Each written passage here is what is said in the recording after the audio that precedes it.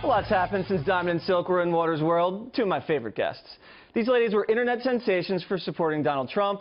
They were on the Trump train early, and they got it right. And they join me now via Skype. So, ladies, on a scale of 1 to 10, how much did you guys miss being in Waters World? We miss you a whole lot. A 10. Yes. I miss you guys, too. So let's take a trip down memory lane. We haven't spoken in a while. Donald Trump was elected. And what were you guys doing on election night? I'm very curious. Was there champagne involved? Give us the details.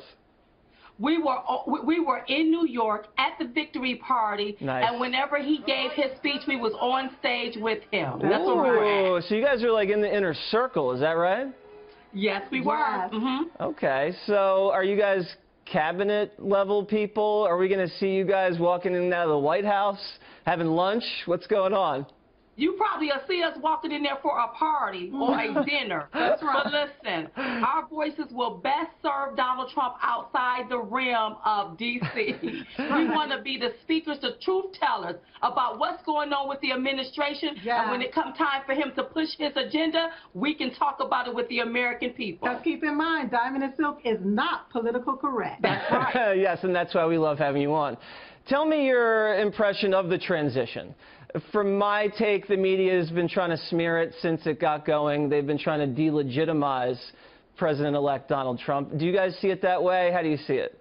Oh, absolutely. Most definitely. What they're trying to do is paint this dark cloud of doubt over his administration even before he's about to be sworn in. But it's not going to work because we, the American people, we got out and we voted for him. We voted for him because we wanted not only hope, but we wanted change. We got tired of just hoping for something. We wanted him to come in and change some things. We know he's going to do it. So I think he's going to be fine in all of this. And Donald Trump did more for the American people in 8 weeks than Obama did in 8 years. Yeah, he's already had jobs saved, and he's racking up a lot of victories.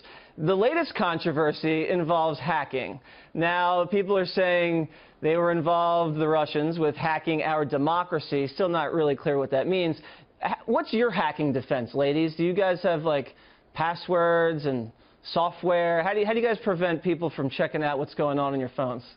Well, I don't think you can prevent that. No? Somebody in a bedroom can be hacking your system. Ooh. The thing is, Russia did not influence us to vote for Donald Trump. That's right. We were on the Trump train from the very beginning. And if anybody hacked this here, it was Hillary Clinton's hacking cough that hacked this election because, you know, she had a bad cough and it would just be hacking everywhere. But listen, we got out and we voted for Donald Trump because we wanted to vote, not because somebody influenced us to do it. That's right. That's right. And I don't think the Russians made people not show up at any of her rallies. I don't think they had anything to do with the enthusiasm levels there. Now, the balls are coming up next weekend down there in D.C. Are you guys going to be dressed to the nines, showing us how to dance, or what? Yes, we will be at the inaugural, we will be at the ball, and we're going to have a good time. We are so excited. The 45th President of the United States, Donald J. Trump, is going to be sworn in. We are excited about it all. All right. Listen, I just want you guys to do the box step with me. Maybe the waltz, something like that. I'm not ready for the tango, but if you guys can teach me anything, I'm all ears. Okay, that's fine. We know how to shake the That's right. We know how to shake our shoulders. Yes.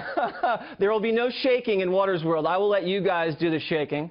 A lot of the celebrities are boycotting the inaugural festivities.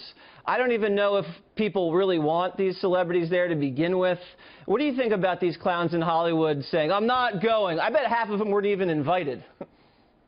Well, stay home if you're not going. That's right. But people like Diamond and Silk and other people are going to be there, and we are going to celebrate. Remember, he won this election with the American people, with normal people. Yeah. So it's going to be us up there celebrating and partying back, baby. That's right. And this inauguration is not about celebrity status. It is about the American people. That's right. All right. Well, I think you two are going to be the only celebrities down there at the balls, and I look forward to maybe dancing with you. Thank you very much, Diamond and Silk, everybody.